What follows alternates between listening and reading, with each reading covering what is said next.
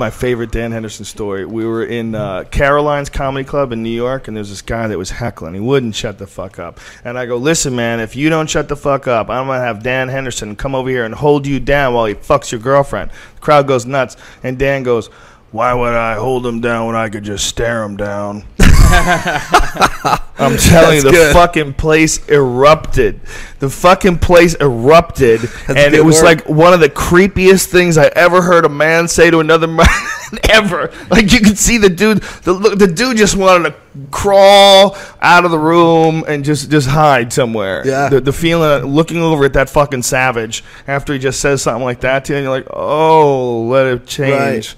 Let me get out of here. Well, and Henderson broke etiquette. You know, there's an etiquette amongst men. If one guy's with a girl and one guy's not, you're always wrong. You let him look like a hero. You know, then it comes back to you someday. Well, I think in that situation, there was 350 fucking people in that crowd. That guy was a jackass. He was drunk. Dan Henderson was there, and he was like, "Well, I'll shut this fucking dummy up." Right. So I like it. It's a beautiful line. Yeah, he essentially like trumped my Heckler comment. Like I had shut him down, and then Henderson came along and put the nuclear bomb on top of it. Right.